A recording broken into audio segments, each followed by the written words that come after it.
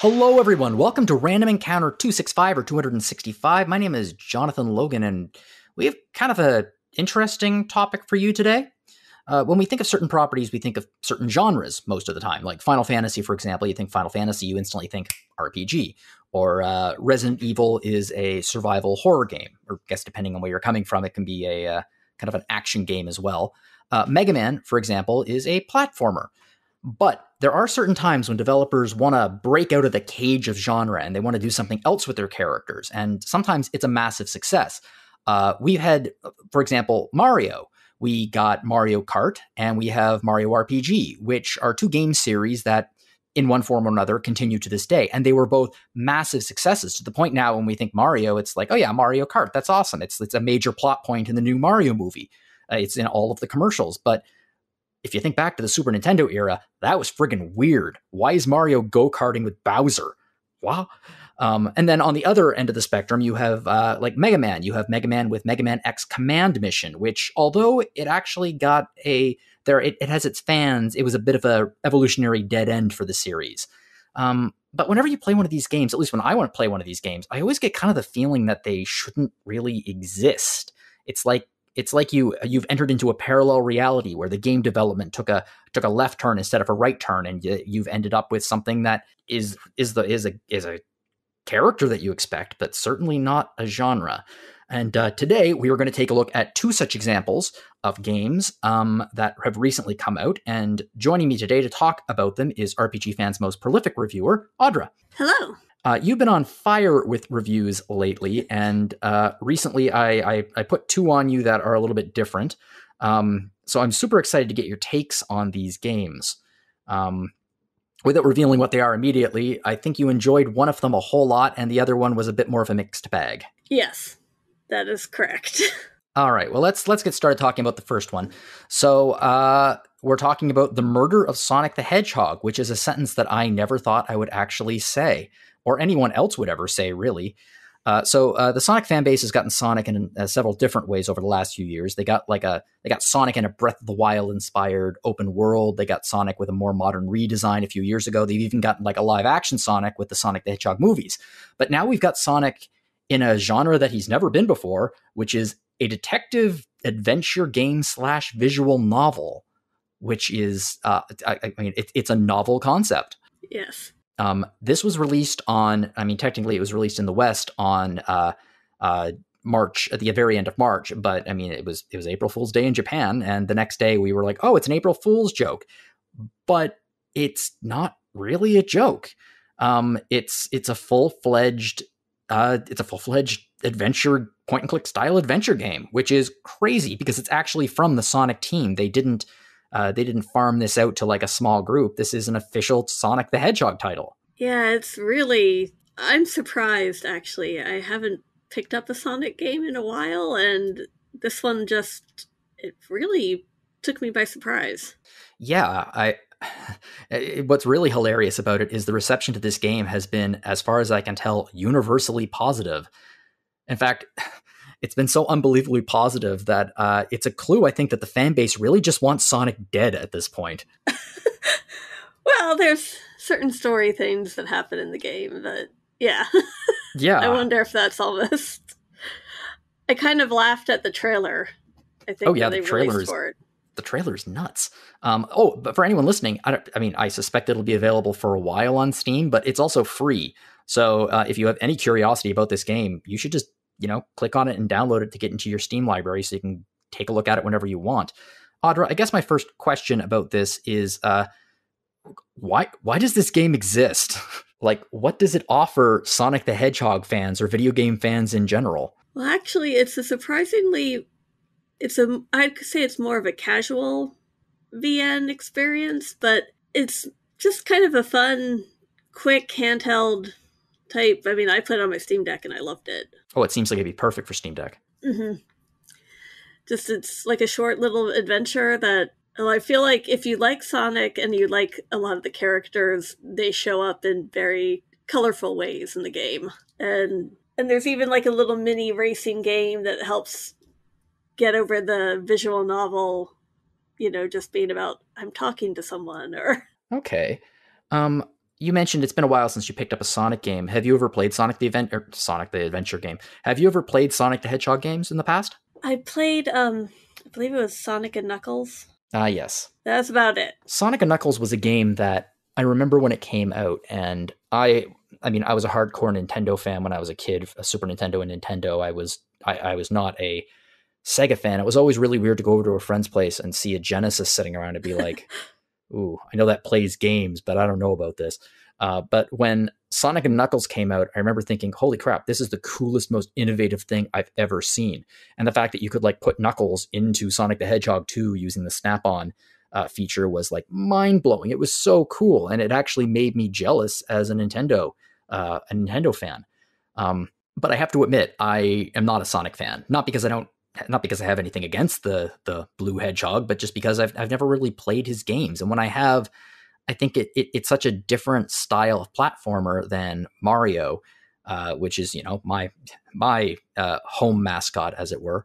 And I've never really played the 3D games because from everything I've heard, they're terrible. I've heard very mixed things about them. Yeah, and the last few years, we've actually gotten some interesting, I guess the biggest boost that Sonic has gotten in the last few years has been Sonic Mania, which was like, it was a classic 2D style Sonic game made by a gentleman who used to do fan hacks of Sonic games, and Sega, very smartly, I think, doing, again, what Nintendo don't, they hired him. God, I wish Nintendo would do that with some of the people who work on fan games for like Metroid or Pokemon, but that'll never happen. But anyway, the point is that for the last few years, the Sonic the Hedgehog IP has, I guess, is slightly tarnished. He's no longer the icon that he was in the 90s. And because of that, I think it was kind of a brilliant use of the Sonic IP to just play in a sandbox they never have before. So what's the general plot of this game? Basically, it starts out, you're playing a new character, default name Barry, who's starting up work on a fancy train called the Mirage Express, where one of the Sonic characters, Amy Rose, she decided she's going to have her birthday party there. Mm-hmm. And it's going to be a murder mystery party. So all the Sonic characters come in and they have like their assigned roles for the supposed game. But then the train starts up after a little bit and they end up finding Sonic severely injured. But of course, like all the other characters except Barry think that it's part of the game. Mm. So they're not really taking it seriously. And Barry's like, I don't know. And so it's you as Barry going with Tails throughout the cars of the train and investigating clues and questioning various Sonic characters about what happened in the missing time between when the train started and they found Sonic. Of course, Miles would be the Sherlock Holmes character in all of this. Yes, and Amy's the journalistic reporter who kind of just goes with her guts. So basically, they're pulling from classic murder mystery archetypes. Yes. They have the Blaze, who I believe is from an actual Sonic RPG, Blaze the cat. Mm-hmm. She's supposed to be like a business tycoon or something in it. And some of them are really into the roles, like the SBO character he's usually a ninja chameleon, but he's supposed to be a poet, so he tries doing really bad poetry while you're talking to him. I mean, I thought it was quite clever. Yeah, I mean, it's really neat. It sounds like, based on what you just told me, they're obviously pulling from Agatha Christie murder mysteries, Murder on the Orient Express, for example, which is a very good book, and several movies of varying quality. Yes. Okay, well, based on what you said, there are a number of Sonic characters, so it sounds like this is in many ways a celebration of the Sonic IP, pulling various characters in from all of the different Sonic games over the years. Yes, I don't know, I'm not familiar with a ton of them, but like there's Shadow the Hedgehog. Everyone's familiar with Shadow the Hedgehog. There's Knuckles and Rouge the Bat, who's like a Yeah. master thief. I have to admit, my full knowledge of these characters basically comes from Dorkly videos. Have you ever seen Dorkly on YouTube? I have not. I have to send you some. You'll lose your mind. Some of the, it's dropped off a little bit in recent years, but like some of their earlier work, they're just like little cartoons starring video game characters. They are some of the funniest little video game sketches on YouTube. I will send them to you. Oh, thank you. Yeah, so it does sound like they make it, the characters are there. So if you do love Sonic the Hedgehog, you're going to recognize the characters. You're going to know what's going on. You're going to know who is who. And obviously, like, for example, was it a Ninja Chameleon?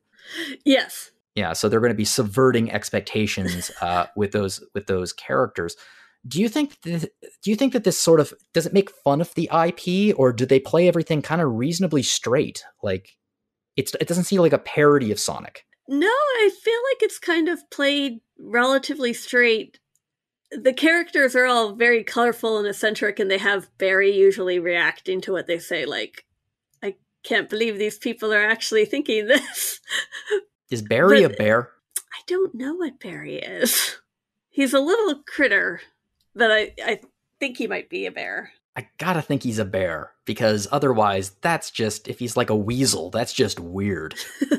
Well, I mean, I when I heard about it, I was a little bit worried that they were going to play it for parody, but the fact that they're playing it relatively straight is actually a point in the game's favor, and I think one of the reasons why it's been so positively received by everyone. Yeah, it turns into a really neat little story, like, I think self-contained kind of little Sonic story that's kind of about like friendship and is certainly apparently better than his other entries in the last few years. Yeah. Although Frontier got some mixed but okay reviews. People liked a lot of what was going on in that game. I'm curious about that one. I feel like Sonic games, I mean, it's funny because it's also a Sonic franchise. I feel like Sonic and Yakuza have a lot in common, that like fans of this style of game really, really like it. But it sometimes has trouble, I guess, appealing to people who aren't already involved in it. Plus, I mean, Sonic has a lot of baggage because the 3D games, especially some of the earlier 3D games, were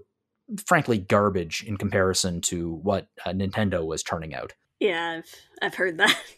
I've been a little scared to try some of them. Just yeah. So, relatively speaking, looking at it, it's a visual novel adventure game in the style of Ace Attorney. Really, it's point and click. It's point and click, and you basically you present evidence when you collect enough clues, and you kind of just interrogate the characters. But then when you get into when you're presenting evidence, they'll have they call it a think segment, where Barry has to, like, I guess, get his thoughts in order as to why this clue is important. So he'll do like a little racing mini game with Sonic on his like Netgear, I think they called it. A Netgear, like, yeah. Okay, I'm looking at an image from it. It looks a little bit like the design from, I think it was Sonic Blast, like the very first attempt at making a 3D-esque Sonic game. And those were actually pretty fun. I mean, like, they increase in difficulty as you go. So they were actually quite entertaining. Yeah, I mean, this looks a little bit like the Sonic Blast game on I think it was the 3DX it was released on. I think there maybe was a Genesis version too. I can't remember. Well, I think that's actually pretty cool. What other kind of gameplay elements can you find here? That's pretty much, it's the VN talking dialogue tree and decision making, and the point and click, and the questioning and the thinking segments are pretty much it, but they do them well. So yeah. And it's also I like that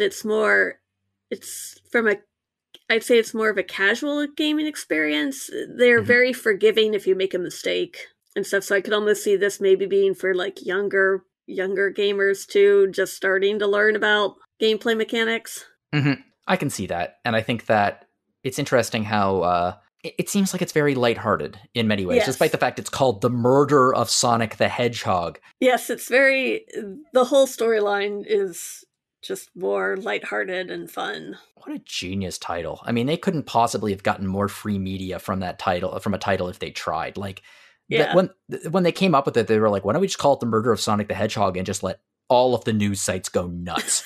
And they did. Yes. And it was great. It was a very, very smart decision to make. I have to admit, I kind of, based on what I've seen, I kind of wish that it was pulling a few more, I guess, gameplay elements, not even from Sonic's main title, but maybe from some more of the other Sonic spin-off titles. Like early on when I was like, some spin-offs don't work. Well, one of the spin-offs that actually did work, and I believe ended up in Sonic Mania, was the Mean Bean Machine as a puzzle game. Yeah. Which actually is apparently a pretty good puzzle game.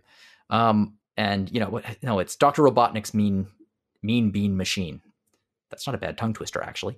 So how do the graphics look in this game? Obviously, everyone is here in their classic forms.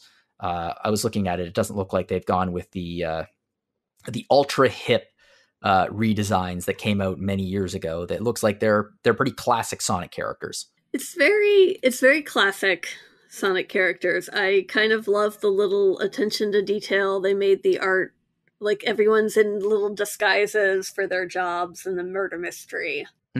Yes, I noticed that Tails has a little hat. Mm-hmm. And like, I think Amy's wearing like a 1920s getup or something.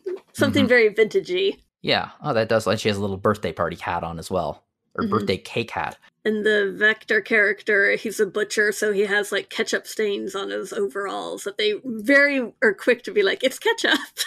Of course it's ketchup. What I find hilarious about this is it seems like, and in recent years, Sonic has kind of, the edges have softened and he's kind of a cartoon. He's actually less edgy at this point than Mario, which is funny because he was always the adult, the cool adult mascot. The extreme. Mario's lame. Sonic's the ultimate, and now it's like, no, he's a cartoon character, kids character. Yeah, I kind of get that sense from this game. Even the graphics, they're very cartoony looking, like very colorful and bright, and I mean the characters kind of pop on the backgrounds and everything. Are there any animations of the characters, or is it doing the standard VN? Standard VN throughout. Okay. Yeah, so various poses and that kind of thing. Minimal animation. Yeah. Which actually I think suits it rather well. I think it would have been maybe strange for them to try to do more given the gameplay that they have in it. Yeah, probably you're right. Another important part of the Sonic games, and I believe this is the music. The music from the original Sonic games is very well known as some of the best video game music, some of the best bit tunes ever made. How's the music in this game? I enjoyed it. I admit I don't know quite if they used classic songs but it definitely, to me, it reminded me of old school Sonic music a little bit. And the sound effects for like the rain, when you catch rains and everything, were just totally in line with ding. Yeah. Yep. Yeah, I noticed that Knuckles has 3 rings on his hat. I like the character designs a lot. They look a lot. They're fun. I think you could definitely tell they were having fun with just coming up with the whole concept. Oh yeah, they've got there's no voice acting in the game either. So no. Is there? Okay. Nope. So it's pretty much just it's a friggin' visual novel. Yeah. Yeah, standard visual novel, no animation, no voice acting, just story, really. Just story, and then occasionally you do a little race. Yep.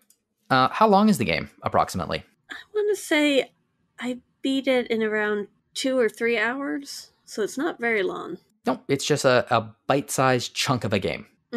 This is my favorite kind of April Fool's joke. Like, ever since I was a kid, and I mean, it used to be, it's gotten a lot better in the last few years because people are just like, I can't handle the level of bullshit of April Fool's Day anymore. Life is difficult. It's difficult enough to tell what's real and what's not. We don't need people like actual news sources making stuff up.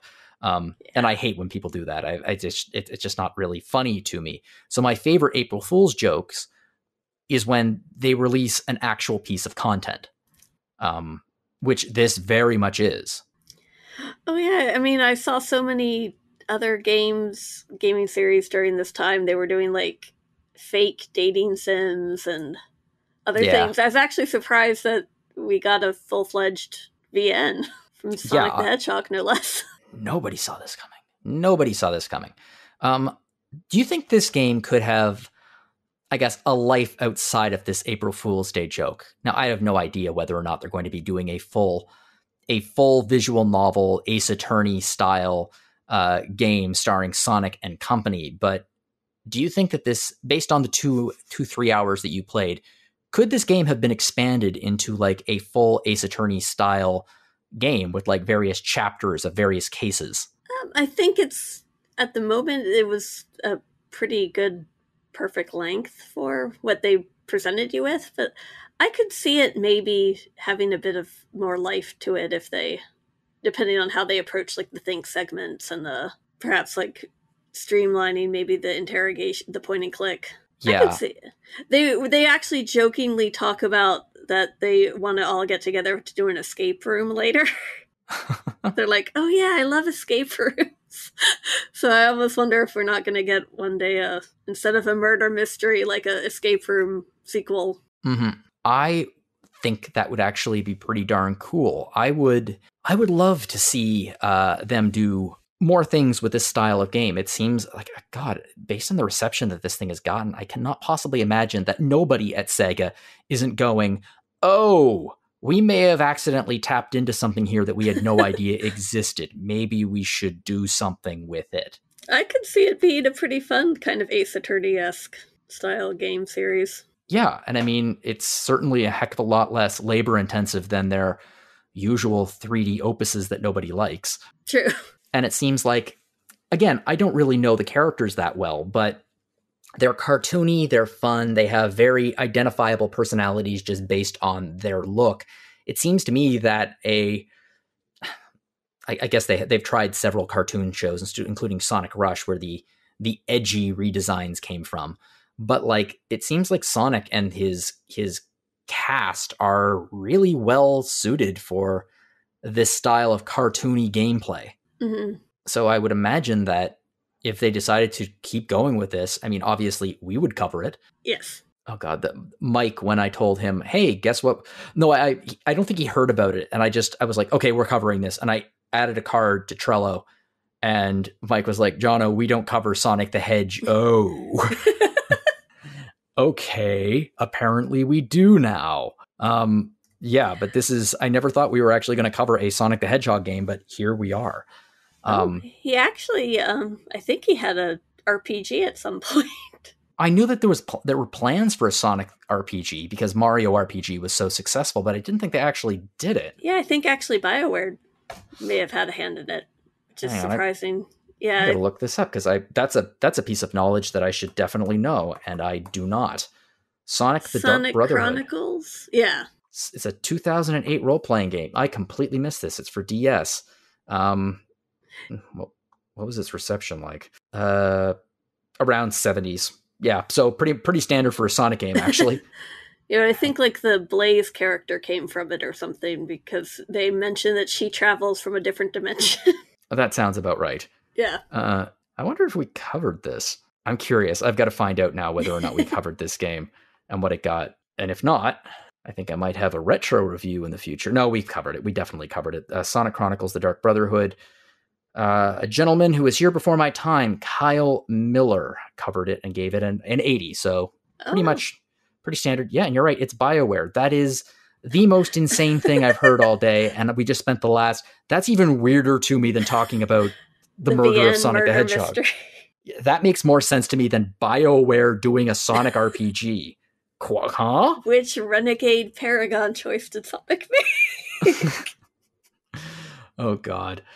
That is very, very funny. I feel like this is a piece of trivia that I should have known, but oddly, I just completely missed. And I kind of love when that happens sometimes, because it's like, oh, okay.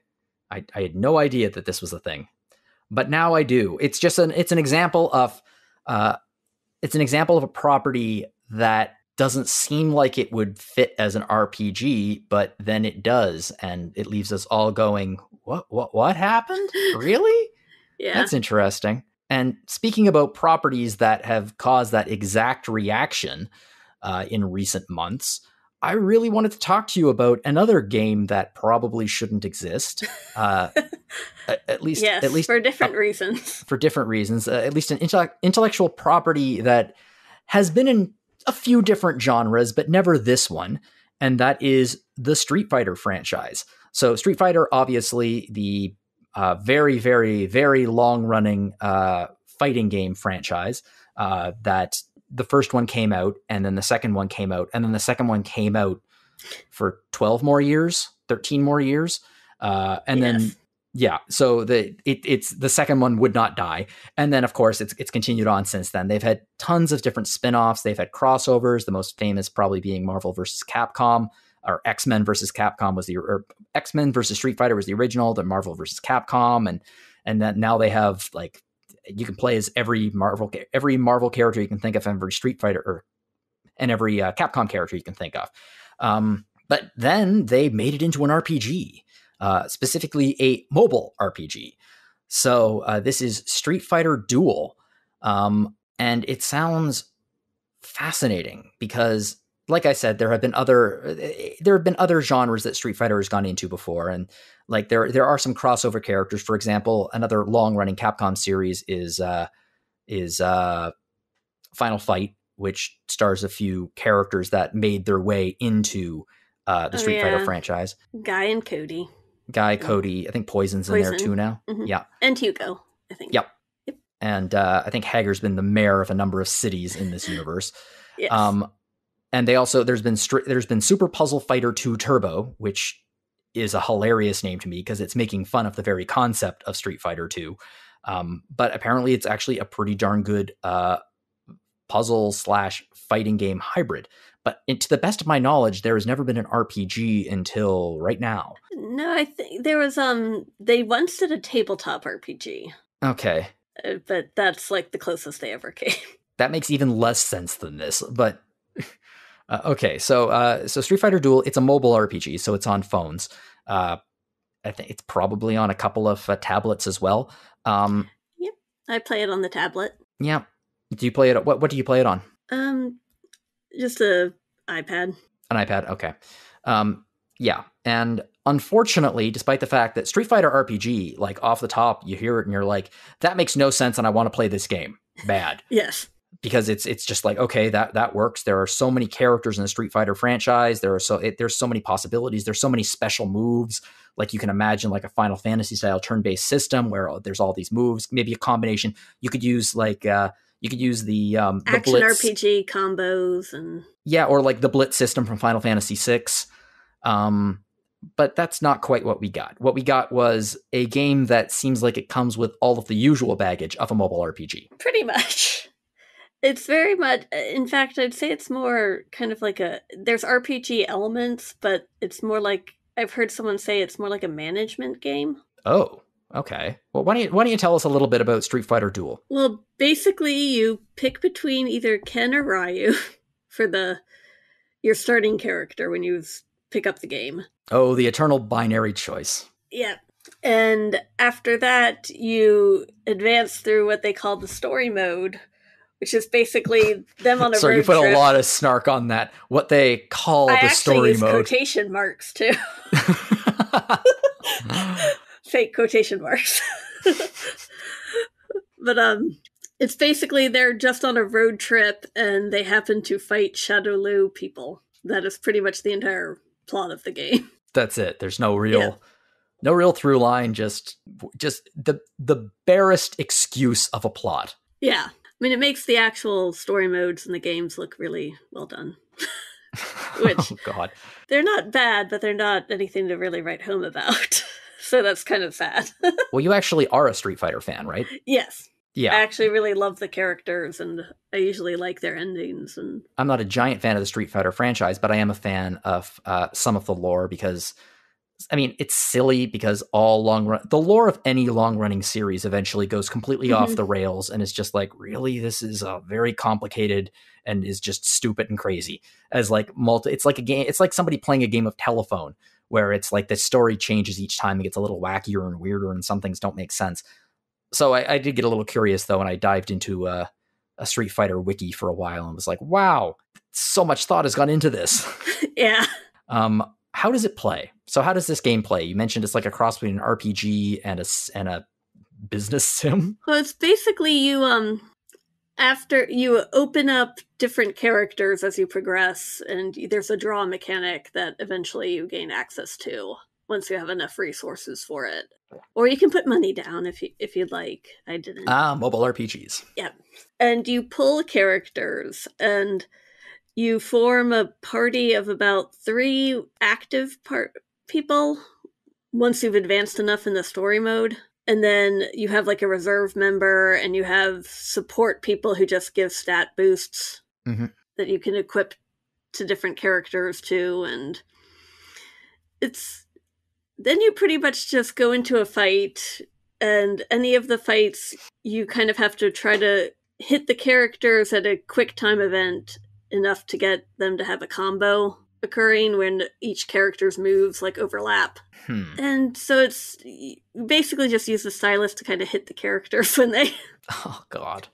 And that's pretty much it. It kind of is almost dependent on just the class, the type of characters you have and their abilities, just the outcome. So it's almost like you're managing a team. I almost feel like that would have been a more interesting take for the story, whereas instead of playing as Ryu or Ken, you were playing as like, I don't know, the manager of the Street Fighter tournament, like the guy or girl who's in charge of the whole shebang, and like you have to like figure out how to get these random wacky characters across the... Like, I think this would have worked very well as a visual novel, to be honest. I like my idea, where you got to figure out how to like... That would be fun. Yeah, like you got to figure out how to get these insane characters through customs and... And they have to learn to work as a team, and yeah, exactly. And you can like try to figure out like affinities between various characters and their styles, and like, do these two people get along? Do they like each other? Do their respective combat styles work with each other? Like that could have been really, really neat, and like not just a small management element either. And then they could have worked into the story because, well, talking about the story, which you say is barely there. Do the characters that you pull have any impact on the story at all, or can it literally just be whoever is in your party and it doesn't matter? It really doesn't matter. Ah, boo. I think maybe Ibuki joins outside of the draw for me. Well, she did for me. I don't know if it's the same for another character. And so she shows up sometimes in the story scenes, along with Ken and Ryu. But that's about it. I mean, the other characters just kind of... You could have them in there, or you could have them not. And sometimes you're fighting them. And you're like, wait a minute. Oh, no. Okay. Why is Poison going against me when she's actually my second party member? This seems counterproductive. Yeah. Well, does this remind you of any other RPGs? Or is it kind of like such a weird hybrid of so many different ones that you're just like, all right, I guess this is what it is? Or does it remind you of any other games? It vaguely reminds me of Street Fighter. I mean, it has like the look of Street Fighter and the music down. So it does remind me of the 2D Street Fighters in a lot of ways, but... I mean, at least there's that. The drawing aspect, I mean, it reminds me of like another Eden and Genshin Impact when I played them, but not really... I wouldn't say it's as polished as that one. Gotcha mechanics. Yeah. Yeah. I mean, you mentioned it at least looks right. How does it look? Bright and colorful, and there's kind of it almost has like a Persona 5 look to some of its presentation, which I think fits for Street Fighter, actually, like the Street Fighter art. I mean, they're doing like street art for Street Fighter 6, which I think is pretty cool. Like, I'm looking at this and thinking the character portraits themselves are the kind of classic Capcom style, but slightly more realistic. And then you have your sprites, which are slightly super deformed, but not really, like just a little bit more exaggerated than their traditional look in a 2D fighting game. Yeah, I think that's a good way to put it. I really like the art for it. I mean, yeah, backgrounds look great. The character sprites look great. It's a shame that they weren't in a better constructed game. How does it sound? Pretty good when the sound actually works. It's been cutting off on my... Oh, that's the most damning it with praise I've ever heard. Sounds great when it friggin' works. Yeah, for some reason it'll cut off completely when I'm playing it occasionally, so... Oh no, that's too bad. Yeah. Okay, we've been talking a little bit about what doesn't work. Does anything actually work in this game? Was there anything in it that you particularly found, like, you didn't hate it? You gave it a 70... you gave it a 73, which I think a lot of that might come out of your enjoyment of the overall franchise and fan service and things like that. What mechanics in the game actually work well? I do actually think the equipment and moveset evolution, how you level up characters, beyond the fact that it's just very resource guarded, it works quite well. I mean, when you reach the point where you can get a higher level character, it really can make fights go really fast. And probably the best thing about it is the strategy with the awakening system, which is where you can sacrifice versions of characters to strengthen one overall. Okay, and so you can them to like a higher rank so that they can then get more max levels. Okay, that makes a certain amount of sense then. So I don't want to call it card game mechanics, but sort of that kind of thing for upgrades and stuff. Yeah. Huh. Kind of. Yeah. But it's actually, that to me is probably, there's a level of strategy in that, because sometimes you have to sacrifice a character you might have been using constantly, but it'll make you have another character who's actually perhaps going to carry your party for like 10 fights or something. In the review, you mentioned that there are a large number of activities outside of the main story that you actually really enjoyed. Could you talk about some of those? Oh yeah, there's little puzzle things where they try to almost do a little more RPG thing, and they're like, I've heard of these ancient puzzles that we can hit with our car and go, which I was like, yes, all ancient puzzles you can hit with your car. No, they have it all wrong. In Street Fighter, you hit the car. Yeah. You're supposed to hit the car. The car isn't supposed to hit you.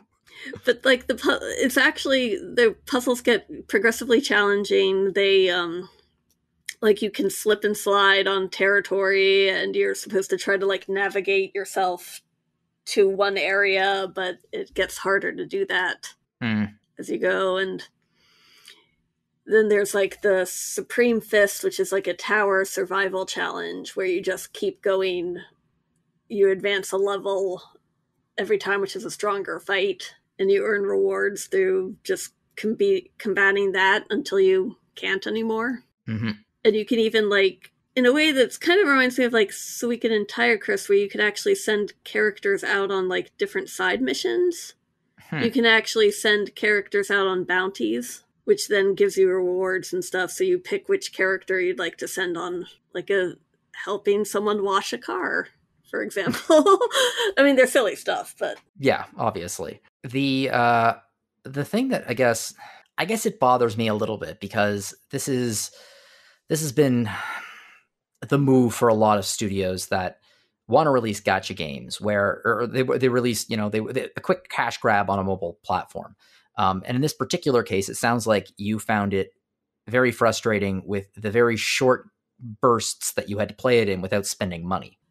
Like, it does sound like they're really looking for some money from you. Yeah, they've designed it, I think, to hopefully get you to put money down.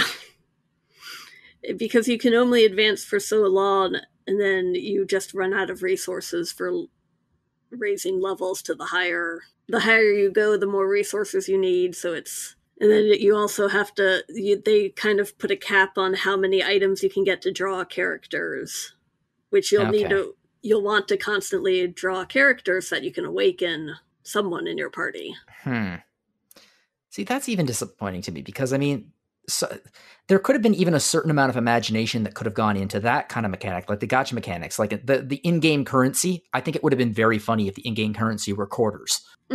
So it's exactly like going to an arcade and just like loading quarters into the machine to play for a while. Like, that could have been kind of a clever idea, but it doesn't seem like there's a lot of cleverness here. No, I think there's a cash currency, and then there's a gem currency, which I guess makes sense because in like Tekken and Street Fighter times Tekken, they had like the gem system, but I don't think they put that much thought into it. Yeah, and I think that's, for me, the big difference between, I know they're in different genres, but between Street Fighter Duel and the murder of Sonic the Hedgehog is the murder of Sonic the Hedgehog was clever. It was interesting. It did something new with the characters. It was a celebration of those characters in a non-cynical way. Whereas Street Fighter Duel, and let's face it, many other mobile RPGs that are based on long-standing and beloved franchises, there's a certain cynicism behind them, where it's like, you want your favorite character, you got to pay for it. Yeah. And it seems like this game specifically indulges in those somewhat frustrating mobile RPG gacha mechanics. Yeah, that's pretty accurate. And it also doesn't seem, you say this actually in the review, you say, it never aspires to the greatness of the fighting game series it's based on. And I think that's part of the problem with a lot of mobile RPGs, is that they never try to be as good as the actual games. Like, there's no real effort put into that direction. I feel like a lot of them are just, I mean, they're quick cash grabs that they can make up easy, unfortunately. That's too bad, because like we were talking about earlier, like the idea of actually doing like slight management sim things, using like actually planning out the Street Fighter tournament would be an interesting twist on it. Like, there's so much they could have done here to make an interesting game that they probably could have, layered in gacha mechanics in a different way that would have felt less frustrating. Yeah, I feel like there actually is potential in a Street Fighter RPG. Yeah. Even, but just not the approach they took here is probably, I would have liked it differently. Does it actually fit in with the canon of the games? It's kind of set around the time of the Street Fighter 4 games, but I'd say very loosely. Yeah, because again, I haven't played a game for a while, but looking at Street Fighter 6, some of these fighters have got to be getting fairly old at this point. Yes.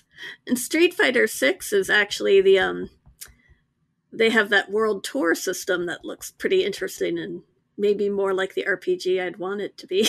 Yeah, I know that Solosi was pretty excited about that too. It looks like maybe this was just as like this particular Street Fighter Duel was meant as almost not a placeholder, something to tide people over with Street Fighter until they got their hands on Street Fighter 6. Yeah. I mean, I would assume, are you excited about Street Fighter 6? Yes, very much so. I apologize that we're not going to be reviewing Street Fighter 6. That's okay. I could probably bring it up with Mike on your behalf, but I have an odd feeling that I would not win that argument. That's all right. If we're not allowed to cover non-RPGs like that, just because we really, really want to. Well, I think that these were two interesting examples of the idea of, genre switching, essentially. Before we go today, I wanted to actually do a bit of a discussion question with you. Just brainstorm, talk about some ideas here. And what video game series, what IP would you like to see made into an adventure game, a visual novel, or an RPG? So it can be any video game series that is not already in those genres. I mean, and for me, I mean, most people I think would expect my answer to be Yakuza, but that's actually sort of already the case, where there's a Yakuza Online in Japan is sort of a visual novel that uses card-based mechanics for fights, but it's like very visual novel based, like, instead of having the traditional, the static characters switching between when you go to dialogue. So I'm not going to go with Yakuza, but I think that my choice would be to take an adventure game and make it into an RPG. I think that the Monkey Island franchise would make for a very interesting turn-based RPG. I could see that. Yeah, I mean, it has the sense of humor. There's the nostalgia factor already attached to it. I would like to see that. I'd like to see how they would play around with that kind of combat. And I don't think Ron Gilbert has ever actually done a full-fledged turn-based RPG. I think he's touched some RPG mechanics before, but never turn-based. But that could be interesting. Yeah. Do you have any ideas? I was thinking going with like a Tekken, maybe in the Legaia style RPG. Oh, yeah.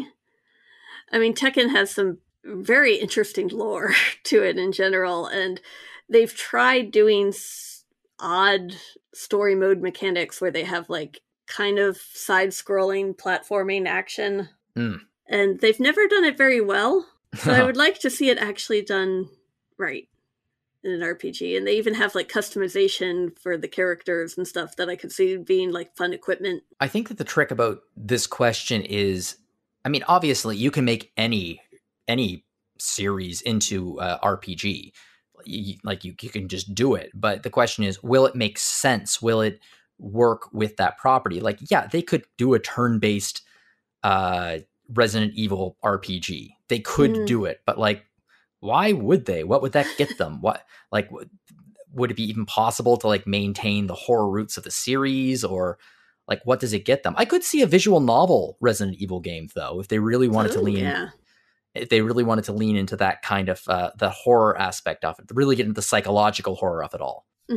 Another one that I was thinking about would be a Fallout adventure game. Like, some of my favorite, in my opinion, I think, opinions vary, but my favorite part about a Fallout game is exploring a vault, and exploring the vaults. And there's usually very little combat involved in that. It's usually environmental exploration and telling a story. And that's something that the Fallout games actually do very, very well.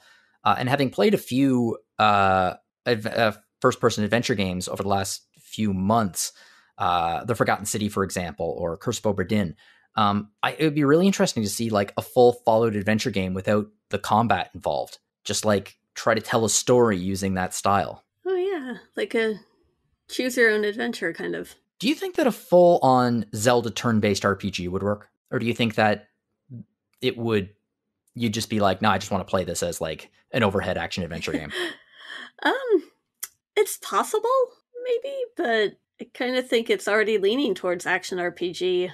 Yeah, but I mean like party-based mechanics, classic Final Fantasy or Dragon Quest style. Like, you have Zelda, you have like various other party members. That could be fun. There was a very interesting video. This made some big news a couple of months ago. There's a YouTube channel called Did You Know Gaming, and they had this massive expose on, they had a couple of Zelda games that were never released or developed. So this was back in this was in November, December. Did You Know Gaming? They reported on a pitch. It was a massive pitch for a Zelda tactics game called Heroes of Hyrule, which did kind of follow that idea where you had it was a party-based mechanic, but it was a tactics game. It was a TRPG. And Nintendo decided not to go ahead with the project, but Did You Know Gaming managed to get some copies of like a lot of the materials. And it looked amazing. Like, it would have been so cool. And then Nintendo did this insane thing where they filed a copyright strike against them for a game that was never developed or released. Oh, Nintendo. Yeah, it was a big thing, and eventually it got reposted, which is a good thing. But that would have been an interesting take on the Zelda franchise that I feel almost, even though I brought it up, I feel like would work better than a turn-based Zelda RPG. Yeah, that would be. I know there was I don't know if they made it, but there was actually a Ys strategy RPG at some point, which I was like, that's an interesting take on that system too, just because it's usually so action based. Yeah, I mean, transferring a turn-based RPG to a TRPG is it's not without risk, but if you can pull it off, it works very well, as we have seen with, just off the top of my head, Final Fantasy Tactics. Oh yes. And I've heard extremely good things about it. I think it's vanished from the public's mind, but apparently one of the best games on the DS, or maybe it was the 3DS, was Pokemon Conquest. It was a tactics Pokemon game. I vaguely remember that. Yeah, I mean, it got exceptionally good reviews, I believe. It was on DS, and it was released in 2012. So it was released about 11 years ago. Or 10 years ago. Yeah, 11 years ago. I forgot what year it was very briefly. Yeah, so I mean, certain games, they can make that changeover. My last one, I'll bring up one more just because it's a property that I've loved for the last few years, and I think everyone who has played it has loved it for the most part, which is I think that they should do a Shovel Knight turn-based RPG. Oh, that could be really fun. Have you played Shovel Knight? No, I've just heard some really good things about it. I have to recommend it to you because it is so much fun. I don't know if Solosi's played it, but like, as a fan of Mega Man, he would have lost his mind over it, I feel. Or maybe he has played it. We might have talked about it at some point. But no, they released a Shovel Knight puzzle game a few months ago, or years ago. Again, time has lost all meaning. And it was extremely positively received by people. Like, apparently it's been one of the best puzzle games released in the last few years. And they just released, I don't think that people are calling it a sequel, but like a spin-off, that Shovel Knight Dig. So it's not like they don't like to do spin-offs and fun things with this. And I feel like with all of those various Knight characters that they could do an interesting spin in a turn-based RPG. Yeah. Anyway, this is just spitballing, and for all we know, some of these projects might actually be into. Well, okay, no, there's no such thing as a followed adventure game. There's no goddamn way that Bethesda would spend any time on something that did not involve terrible shooting. They could try to add it in through a think segment.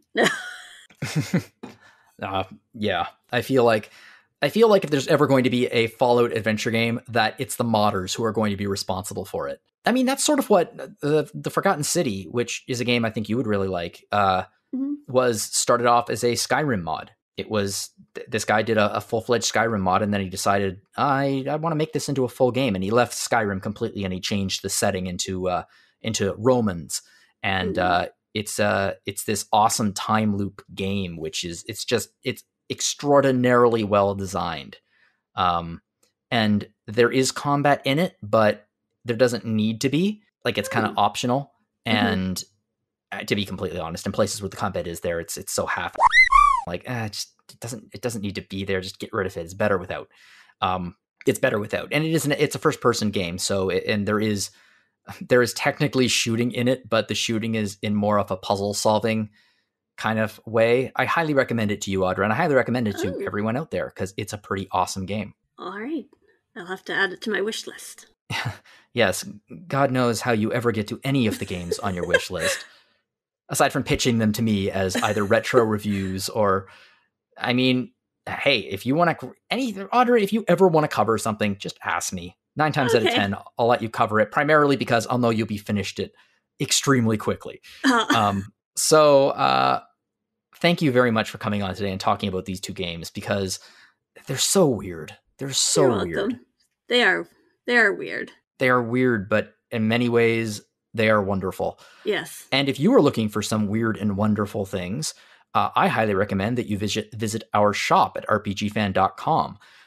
We have many things in there. We have mugs and t-shirts and baby onesies and things, all with our logo on it. And we also have new merch with our new 25th anniversary logo on it. So absolutely take a visit to www.rpgfan.com/shop and check out some of our stuff, because some of it's pretty cool. Another thing you can do is check out our past episodes of Random Encounter. So we've actually, last few weeks have been some interesting episodes and a few departures too. The episode from 2 weeks ago that we did was, we had on some parents from the RPG Fan staff, and we got to talk about a parent's view of RPGs and video games and how you introduce your kids to RPGs and video games. And I was fascinated by this conversation, because it was just it was something that I've never thought of before. It's something that I never really considered. I'm not a parent, so looking at it from that perspective was really, really cool. I highly recommend giving that episode a listen. But we are not the only podcast here at RPG Fan. We also have Retro Encounter, which is normally hosted by Mr. Mike Solosi. And the last couple of weeks, we've been playing Like a Dragon Machine. We did a very, very deep dive into Like a Dragon Machine. Again, a Yakuza game. If you like Yakuza games, then absolutely check this out, because it's a perfect jumping on point. Doesn't have any connection with the prior series at all. It takes place in very late 19th century Japan, or is it early 20th? No, I think it's very late 19th century. And yeah, if you want something else aside from that kind of almost is in line with the conversation you and I just had, Audra, our Off-Brand Obsessions was just before that, and it was talking about games that aren't RPGs and games that people love that aren't RPGs. So really cool episode. Neat. Another podcast that we have is Rhythm Encounter, which is RPG Fan's music podcast. And I really need to shout this out, because I was talking earlier how much I love April Fool's Day jokes that aren't jokes, they're actual content. And we had a dandy of one this year. It's called Rhythm to Chocobo. And in it, we delve into the Chocobo theme in great detail. Every single song in the episode is the Chocobo theme. from a variety of Final Fantasy games. And it was some of the most fun I've had on a rhythm episode ever, because you can do so much with the Chocobo theme. It's so short and cute and iconic that you can shape it into just about anything, and they do. And it was so much fun to do. And it was also so much less work than doing that stupid karaoke episode. So I was such a fan of this year's April Fool's Day episode. Incidentally, I'm not making fun of the karaoke episode, because that was a lot of fun too. It was just a nightmare to put together. If you're looking for something else different, the karaoke episode for 2002's April Fool's Day is worth a listen. If you'd like to get in contact with us here at Random Encounter, you can fire us off a message at podcast@rpgfan.com. I would absolutely love to hear from you. If you have any ideas for future episodes or discussion questions, we love those, or anything else you'd like to share. To be honest, it will be nice to get it, because I don't know how the hell this happened. Somehow podcast@rpgfan.com and Random Encounter ended up on a international pest control website. I'm not going to mention the name because I don't want to get sued, but apparently this pest control website hooks people up with various pest control services around the world based on where they are. So for some reason, this pest control website thinks that Random Encounter is a pest control company located in Oklahoma. And for the last couple of weeks, I've been getting nonstop emails asking me for quotes based on bed bugs and mouse killing. Now, admittedly, Random Encounter would be a pretty good name for a pest control company, but just in case you're listening out there, we're not. We don't kill rodents for a living here. Unless they're in a turn-based battle. Sewer rats. Sewer rats. Yes, if we're in a Chrono Trigger sewer, then we are killing rats. But otherwise, we are cruelty-free here at Random Encounter. If you'd like to send me an email that does not have to do with pest control, you can do so at jlogan@rpgfan.com, or you can find me on Mastodon at jonologan@mastodon.social. And Audra, where can we find you online? My email is probably the best way to get in touch with me, audrab@rpgfan.com. Cool. If you enjoyed this podcast, please feel free to share it with your friends to help us get the word out there. And you can also rate us on iTunes, your other podcast players of choice. You can leave us a review. We love those. Well, Audra, thank you again so much for joining me today. I had so much fun talking to you about these bizarre games. There was lots of fun. Yeah. And I really liked one of them in particular. Yes, absolutely. So if anyone listening out there, if you're looking for a good way to kill about 2 to 3 hours for free, check out The Murder of Sonic the Hedgehog. And to everyone listening, whatever you're playing, have fun.